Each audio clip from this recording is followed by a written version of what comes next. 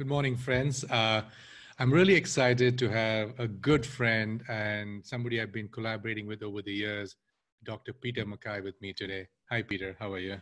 Hi, nice to be here, Punasha. Beautiful day. Hi, it is. So the conversation today is going to focus on a lot of different topics, but the most important thing today is how to be resilient in the body. And we're going to take a look at biomechanics, human performance, the connection between the mind-body, and a lot of different areas. But before I really get into the conversation, I want to just do a quick intro of Peter because this is really important. So firstly, Dr. Peter Mackay is a board-certified chiropractor in the state of California and a qualified medical evaluator. Dr. Peter Mackay has an extensive career in sports injuries, industrial medicine, and physical rehabilitation. Dr. Mackay was a founding member of the Titleist Performance Institute Advisory Board. In recognition of his accomplishment as a pioneer in golf fitness, he was an inaugural inductee into the TPI Hall of Fame at the recent World Golf Fitness Summit in Orlando, Florida. And basically, Peter Mackay over the years has trained hundreds of professional athletes in PGA, LPGA, NHL, NFL, MLB, and is kind of the authority when it comes to biomechanics and just overall performance. Personally, he has been, we've been collaborating. He's kept me and my family healthy over the years. And for that, I'm really grateful. So without any further, I would say, delay, let's kind of really unpack this conversation. And the topic is, I want to kind of use a quote which he kind of uses in his book, which is coming up soon. It's not how far you hit it, but how long you hit it far. So with that, Dr. Mackay, what is your principle when it comes into resilience, building longevity in the human performance and the human body? Well, one of the obvious things that I see every day in my office and I see with athletes coming in is that there's usually a need and a desire to either get better, to get well, or to get over an injury. And most people come in with no real idea of what I call their default pattern. That is, how does their body set up in space? What are the habits that you've developed? What are the motor preferences? How do you move? And these are all, tending to become habitual to most people. And that's the first step, is to try to figure out, well, what exactly is going on? What are your weaknesses and strengths with respect to how you move and how you set up in space? So we call that the default pattern. Identify that and you move from there. So when you look at the default pattern, I think, and this is important because everything has a baseline. There's genetics, so people are predisposed to certain things. So even so is the body. So there's a default pattern how everybody operates from. So from your perspective today, is there a quick assessment which people can do today with everything going online and the virtual world? Are there things you can do today with somebody on a Zoom call with you? Can you analyze them and just say, this is kind of the tendency to the best, obviously being face-to-face is the best. But when you look at somebody, can you kind of do a quick analysis? Yeah, actually, I just had a golfer the other day I hadn't seen in a couple of years. And within about 3 or 4 minutes on the Zoom, I had him doing some basic screens, like being able to touch his toes and turn and bend and typical orthopedic type maneuvers. Titleist Performance Institute over the years has established a very extensive catalog of what they call screens. And what you're really looking for is what the patient or the player can do and what he can't do. And to the extent that those physical limitations can be modified, that's what the goal is, So today when we talk about, especially in today, we talk about posture and alignment being the foundation, right? We talk food is medicine, and that way posture is, as I would say, connects us to the ground and up, right? It starts from your toes all the way up, and alignment is so important.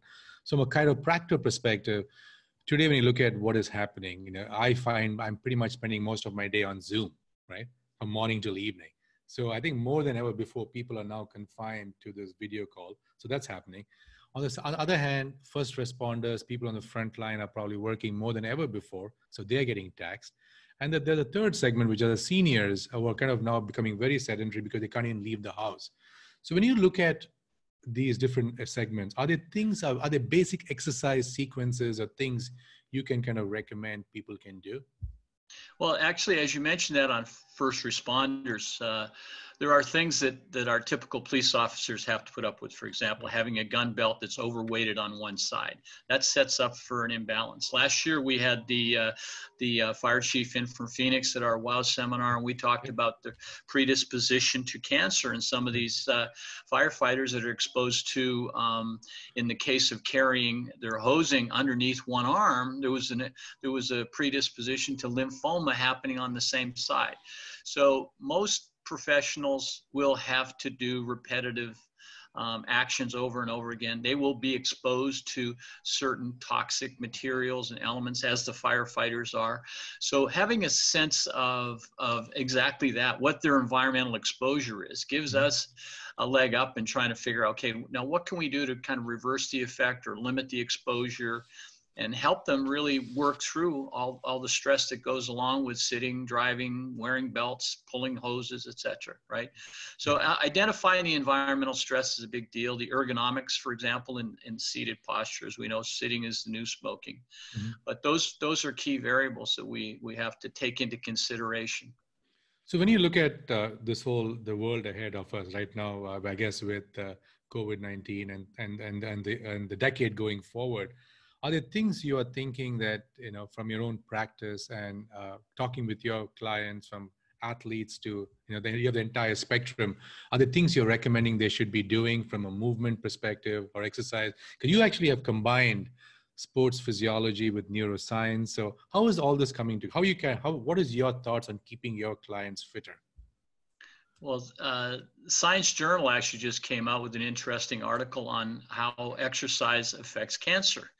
And what has been shown is that in analyzing some of the biomarkers, when you do moderate levels of exercise, you're getting an increase in things like interleukin-6 and epinephrine and norepinephrine that tend to act as biosignals to shut down tumor and tumor growth and tumor metastasis. So we're starting to see that, for years, the generation of joggers and the whole movement towards exercise was pushed a lot by the ability to lose weight and stay in shape physically. But what we're seeing now is exercise is way more than that. As a matter of fact, as a tool to lose weight, exercise is not your number one thing. Nutrition is, right? But if you think about exercise from the standpoint of it helps you monitor and utilize your energy systems, including your endocrine system, your immune system, all your biological systems rely on energy. And what exercise does is it modifies and modulates your ability to use energy efficiently. And that's the whole balance between living and dying every day. So if you look at the Mackay method, from your perspective, and you look at your demo, what are some of the things you do to keep yourself fit? Because you are still super athletic, you still play sports, and you really are, I would say, a poster child for somebody who really is very, very active. And I love some of the things you do because you've integrated things like aromatherapy. I was talking to Dr. Valencia Porter this morning, and she was talking about how aromatherapy is so powerful to really kind of help in healing. So, and she even recommended things like, lavender for sleep and, for focus using peppermint. Let me touch on that from an athletic perspective. I mean, you've seen me use it yourself. Right. The conditioned response is so powerful. If your learning experience has any connection with emotion, for example, it's been shown to be a more successful learning experience, whether you're talking about a skill or cognition, memory. And so what we do with our golfers, we can connect the aroma of, say, an oil, which is a blend like something called Stress Away, and we can connect that to a relaxation state that we can entrain by having a headset on, which helps the player or the patient get into that alpha or theta state, whatever we're going for.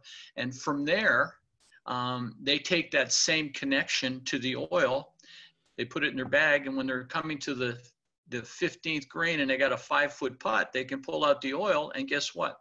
That connection brings them back to that relaxation state.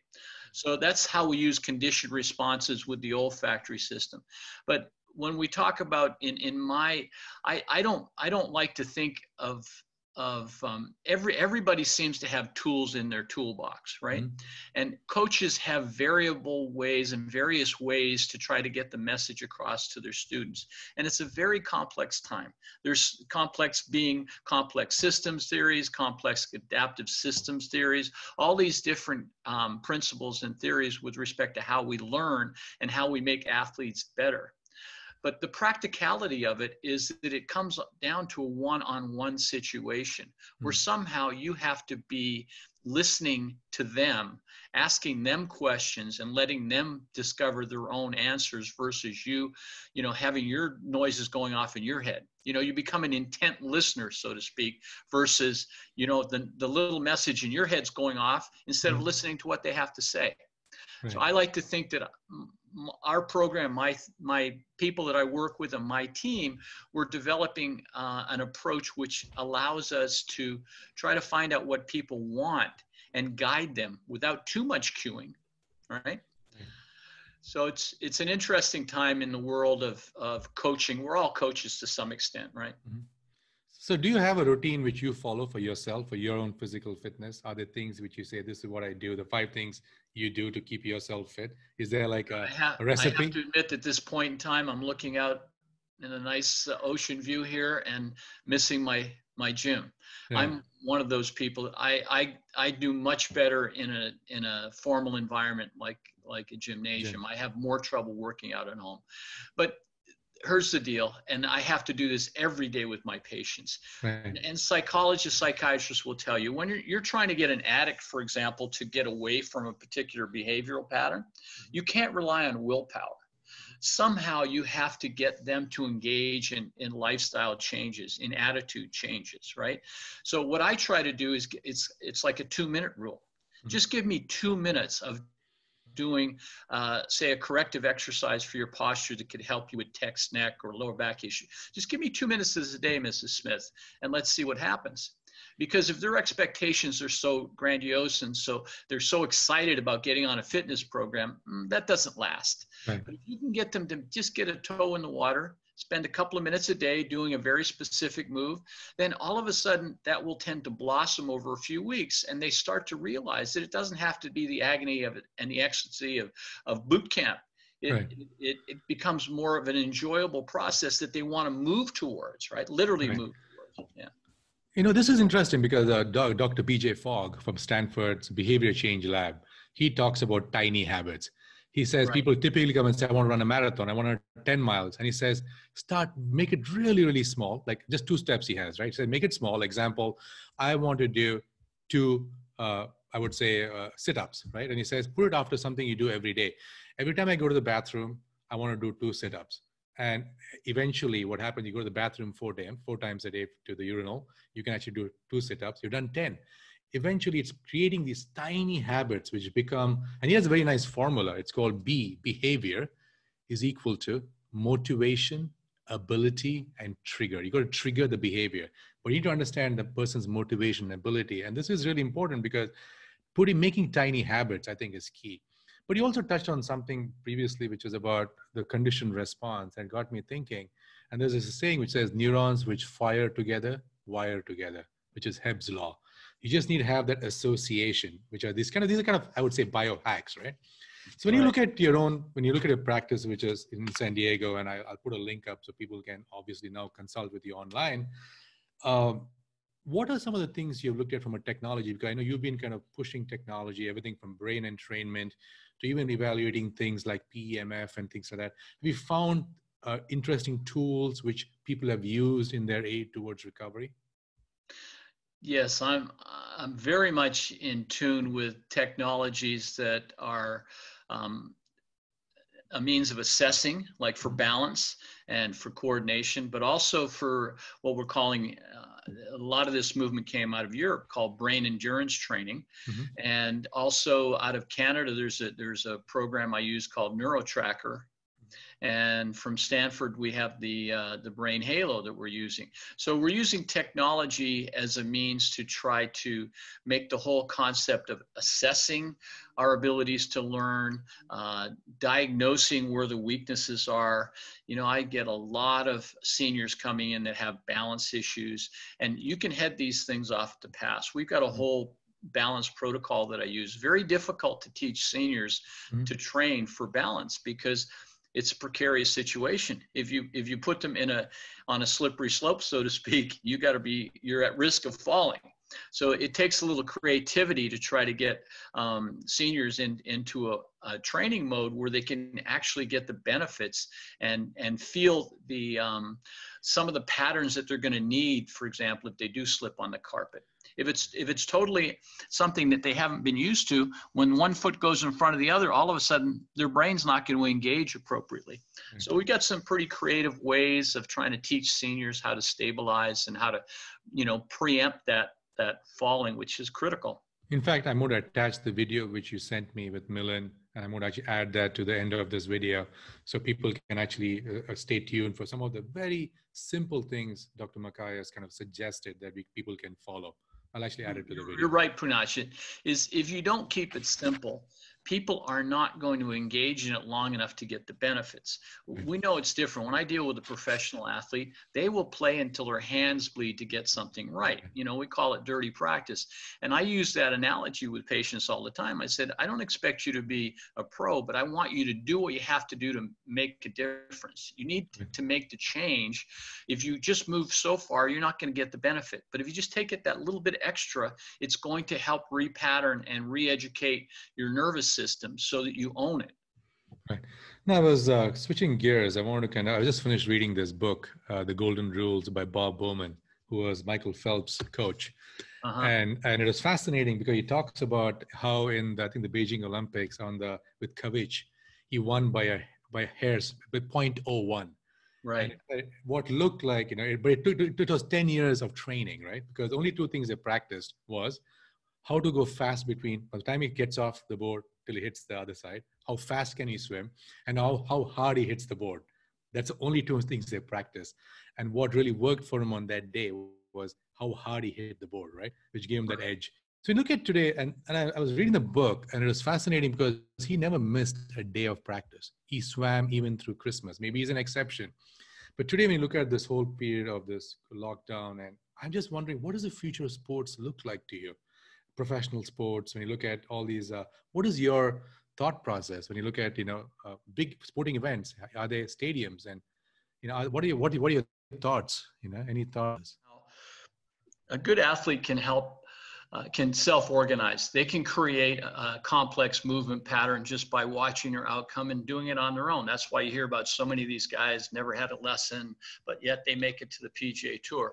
Somewhere along the line, though, if that movement pattern is not totally the most efficient or optimum as far as injury prevention or longevity, you can see where that might run into problems. But it's a very difficult thing to intervene with a high-level athlete in any sport unless you really know what you're doing. So the approach for most coaches is less is better.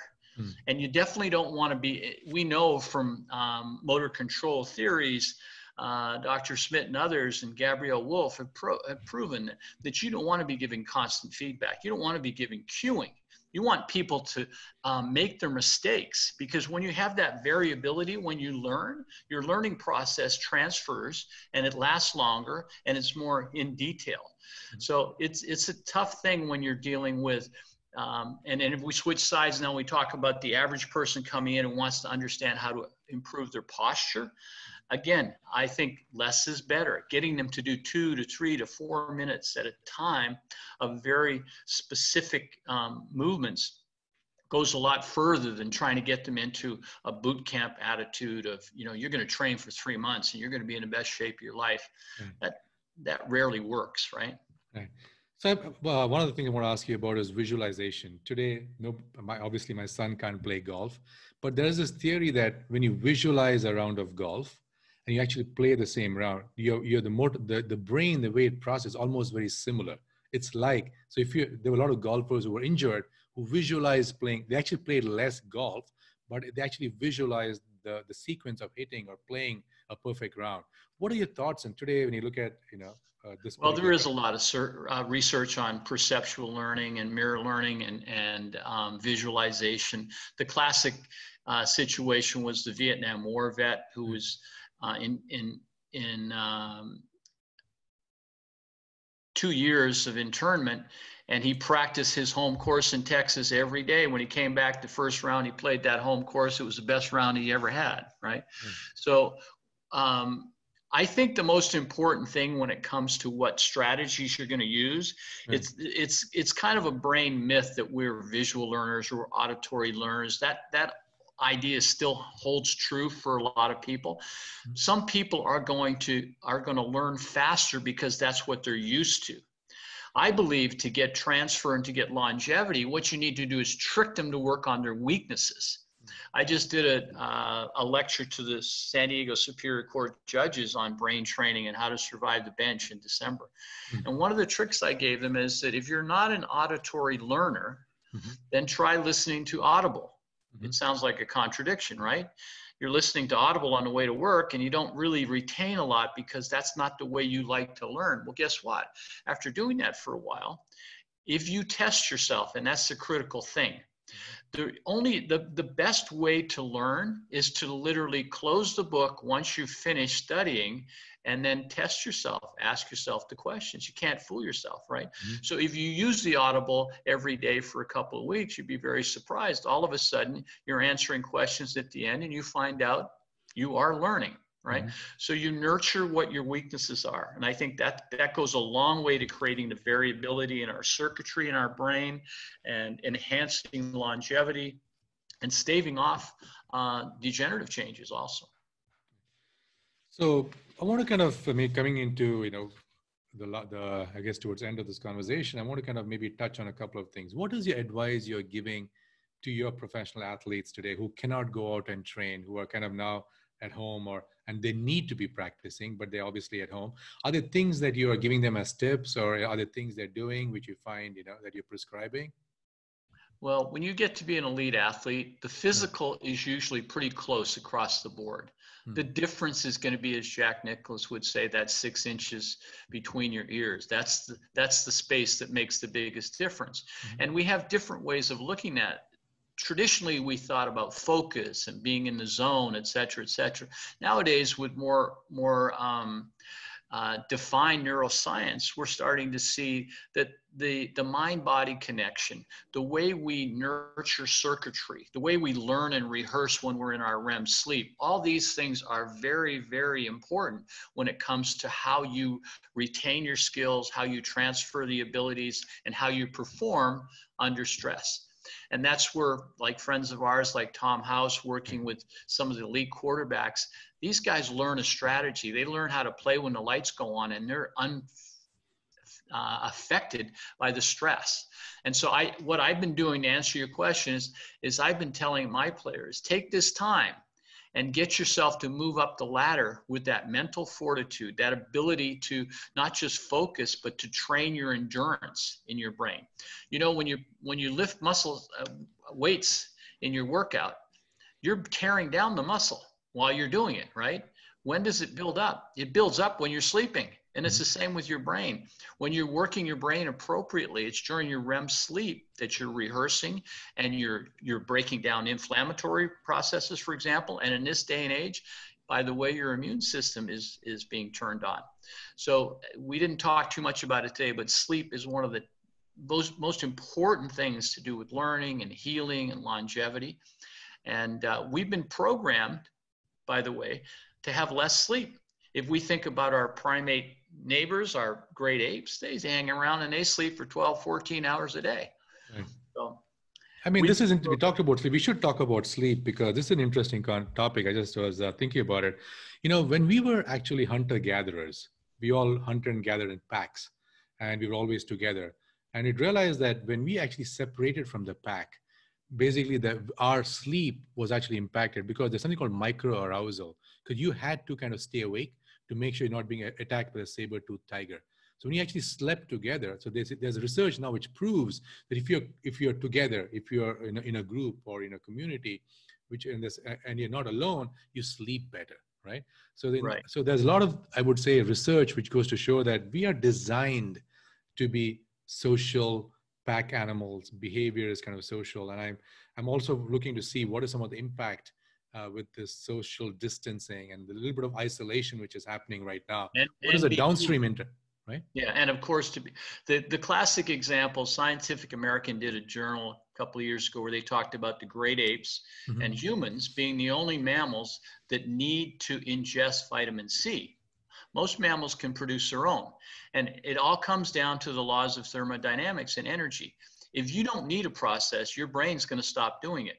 So we were getting so much fruit, and the great apes were getting so much fruit. They genetically lost the ability to produce vitamin C, right? Now, great apes and don't have a lot of diabetes and don't have a lot of cardiovascular disease.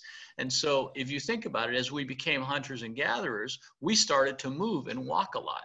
And I think there was an epigenetic pressure within humans that, hey, we're already cleaning out our arteries. All this activity and walking is keeping our cardiovascular system fluid and cleaned out. So we lost the ability that great apes still have. They don't have plaquing in their arteries. They don't have diabetes.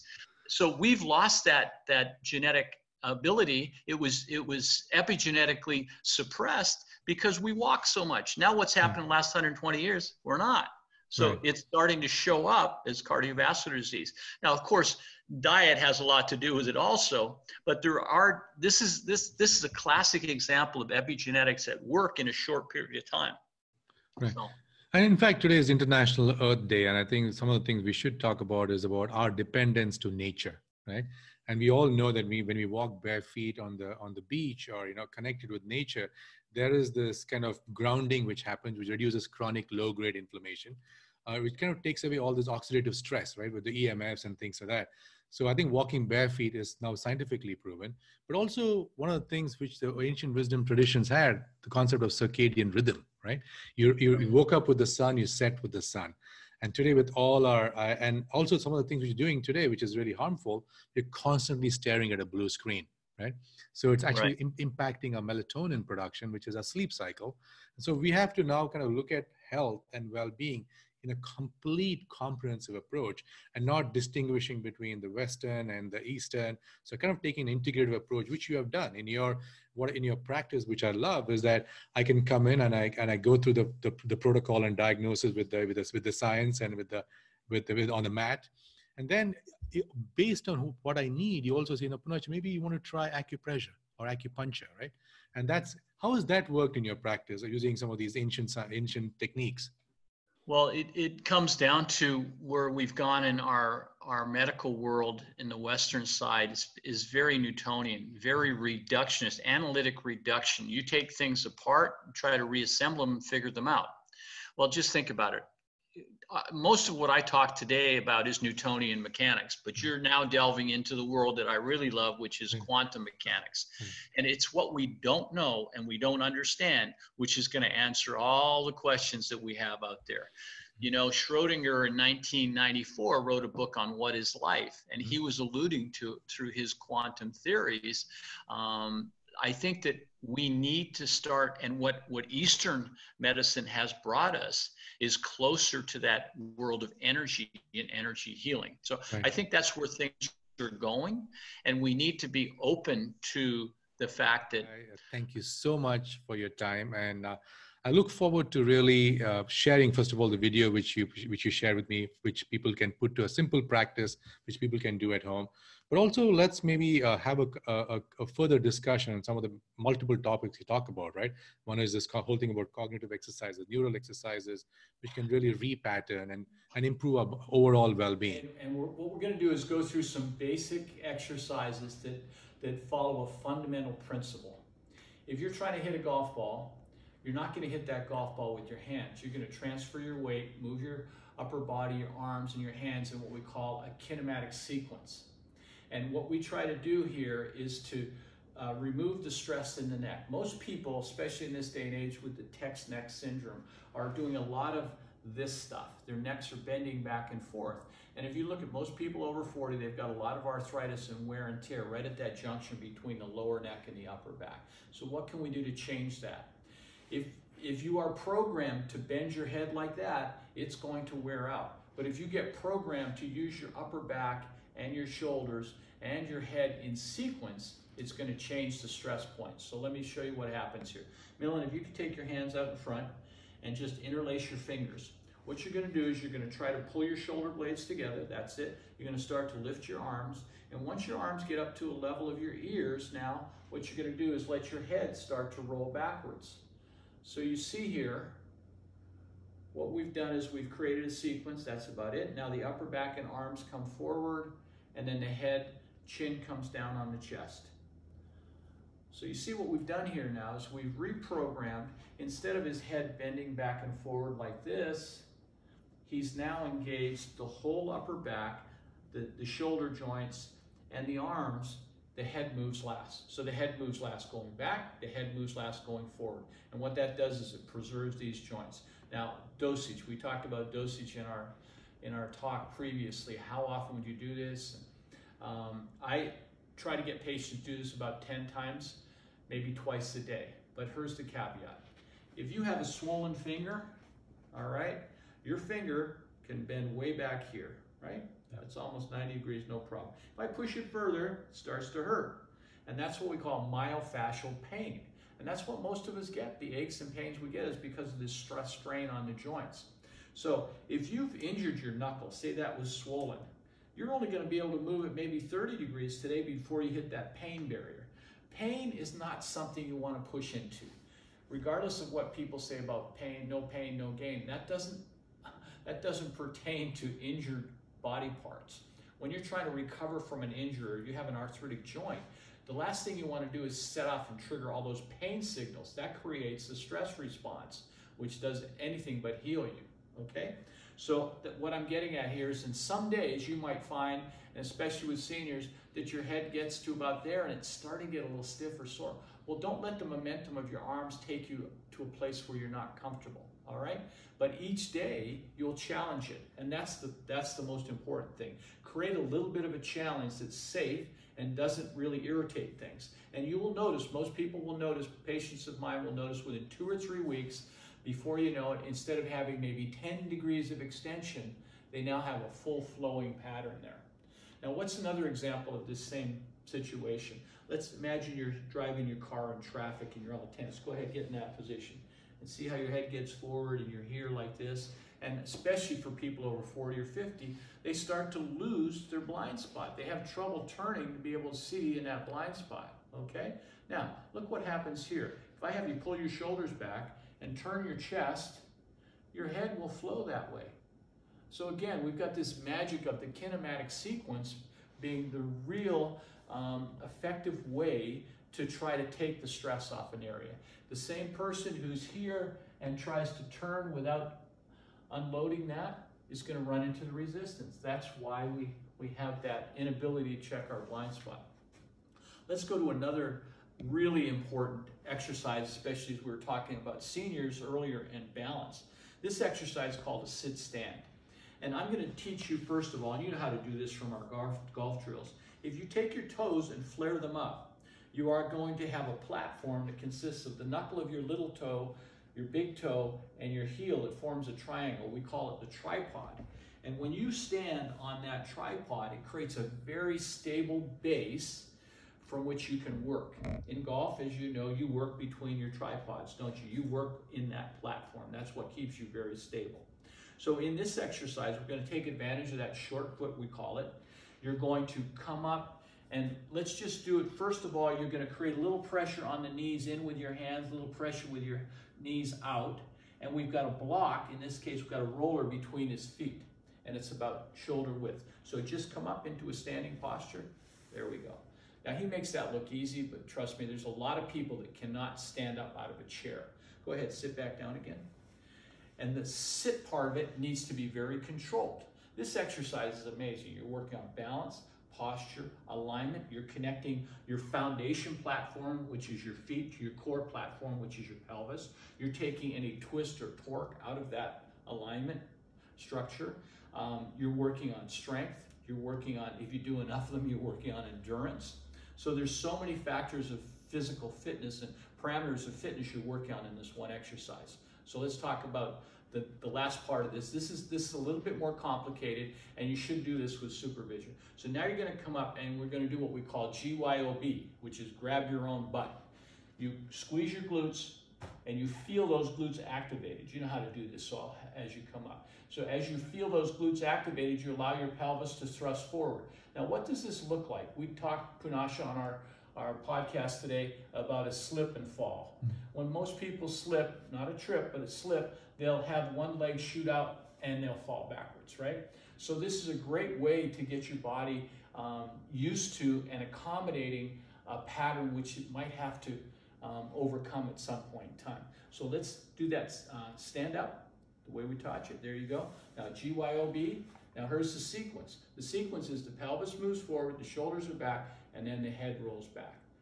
Now this young man is very athletic and very flexible. Okay, now you come back and slowly sit down again. So the negative going down is under control. You don't drop down. And this is another thing. For seniors, you may have to create more lift. You can put 2 or 3 pillows on top of a basic chair. You can get these chairs at Costco, just a stacking chair that make it very easy to do these exercises. So you might have to put a couple of pillows in there because you don't want to try to challenge yourself too much. So that's why it's very important to do this with some supervision to begin with, especially if you've been challenged, if you've had any medical issues, you've got an arthritic hip or knee, you've had a stroke. So use caution, have your medical practitioner help your chiropractor or physical therapist. But this is one of the great tools we use in our office to enhance, help prevent falls, and help prepare people for stability. Let's show it one more time. Okay, you're going to come up and show me the complete sequence. You're going to come up, pressing in with the hands, GYOB, pelvis forward, shoulders back, and head back. And then you reverse the pattern, and as you go down, you control that. You don't drop, you control it. That's it. That's what we call a negative, and that really enhances your stability when you learn how to go down slowly versus letting momentum drop you. Thank you.